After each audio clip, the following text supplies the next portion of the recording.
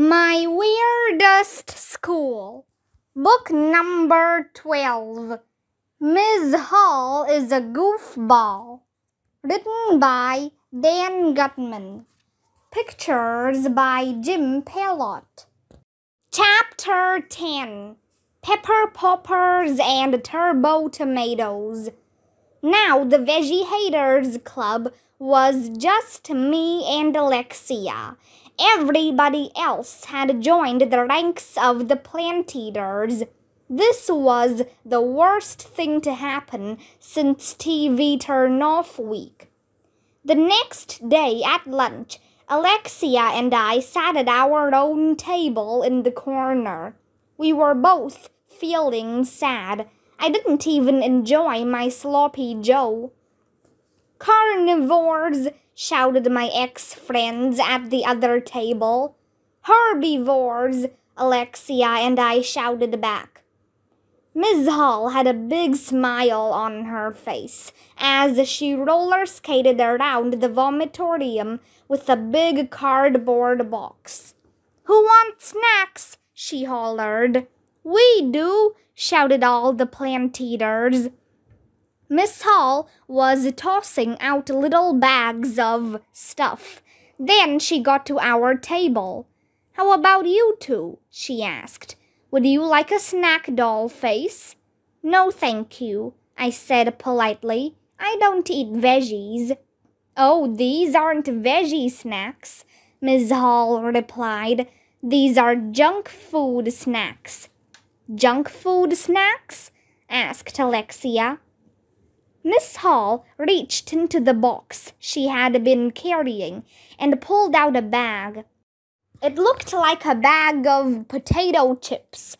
It said Kale Crunchies on it, and there was a picture of a kangaroo.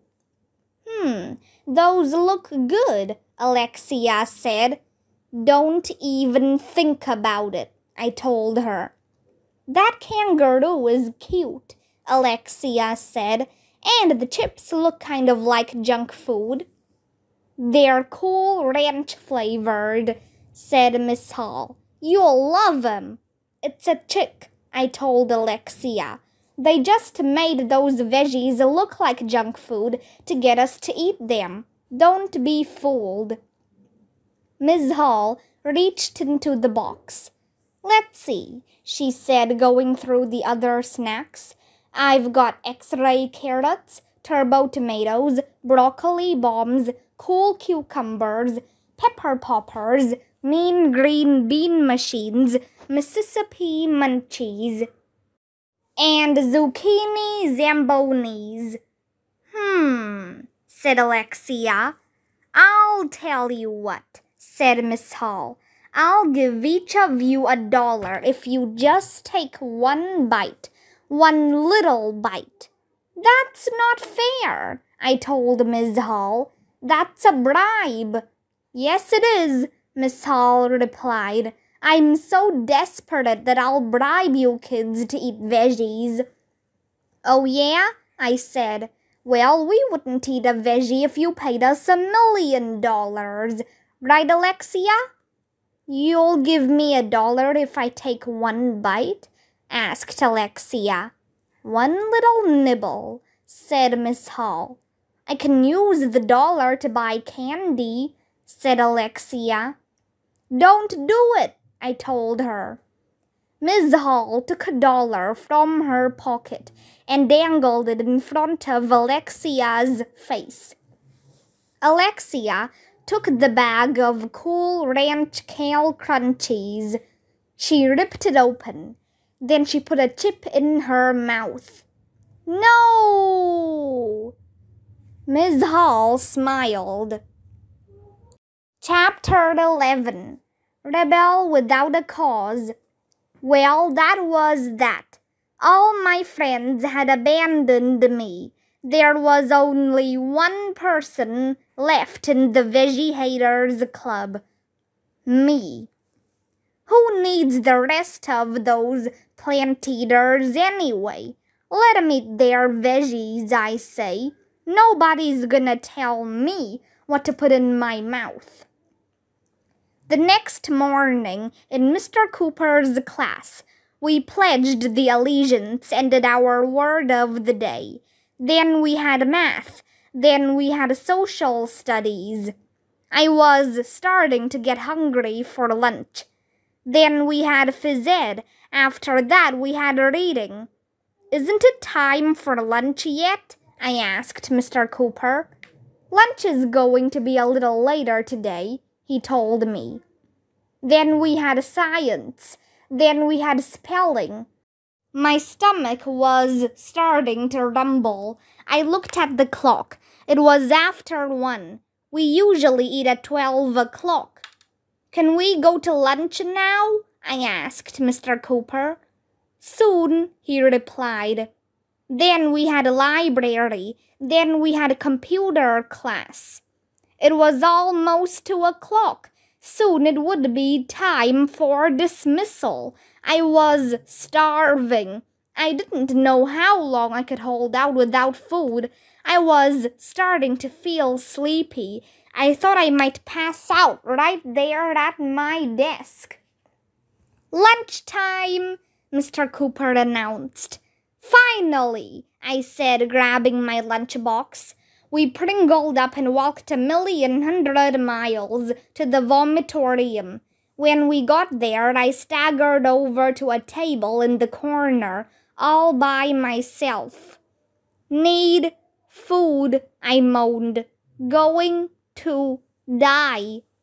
Miss Hall was walking around with a bowl filled with snappies. "Who wants veggies?" she shouted.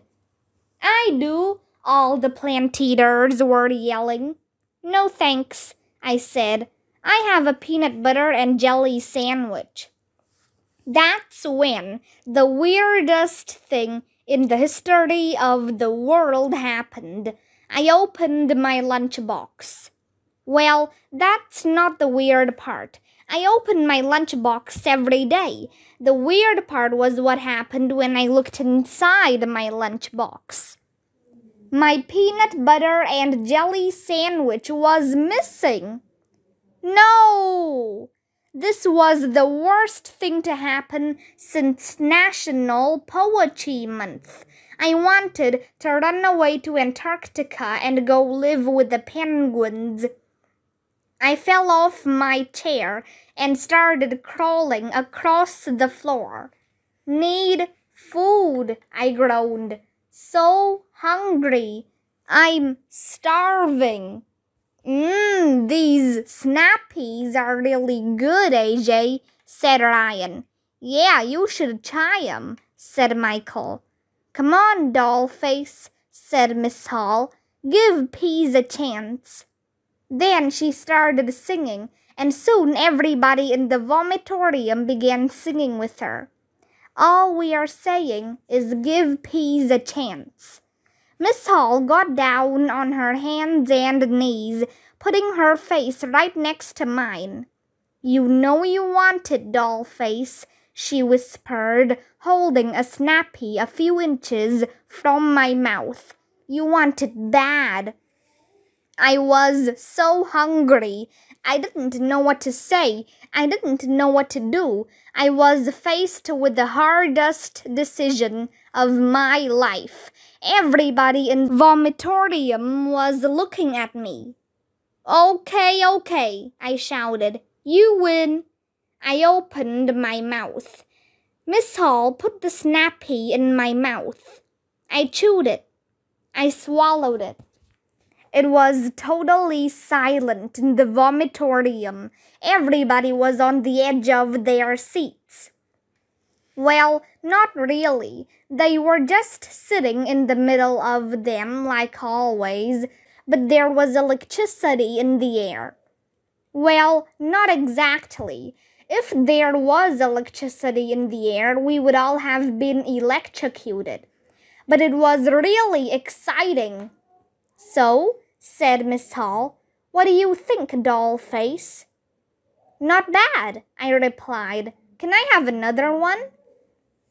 Well, that's pretty much what happened. I guess I'm a plant eater now.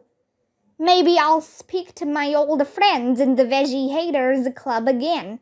Maybe Miss Hall will stop calling me Dollface. Maybe she'll stop running dishwashers and bringing home the bacon instead of taking candy from babies and eating crows. Maybe Miss LaGrange is locked up in the freezer. Maybe we'll find out what the mystery meat is. Maybe beasts will come to the city. Maybe we'll have to eat Vinkies and food made out of toes. Maybe they'll start selling peppers with toys in them and portable meats in a can. Maybe Ms. Hall will stop juggling knives and tossing carrot slices into her hat. Maybe cavemen will start eating Twinkies. Maybe Ryan and I will dig a hole to China so we can get some shrimp lo mein. Maybe all the boys will have to sleep on cots. Maybe I'll win tickets to Disneyland. Maybe they'll let us ride dirt bikes in the all-purpose room. Maybe Ms. Hall will get out of her pickle, clean the egg off her face, and learn how to cut the mustard so she doesn't have to work in a salt mine anymore. But it won't be easy.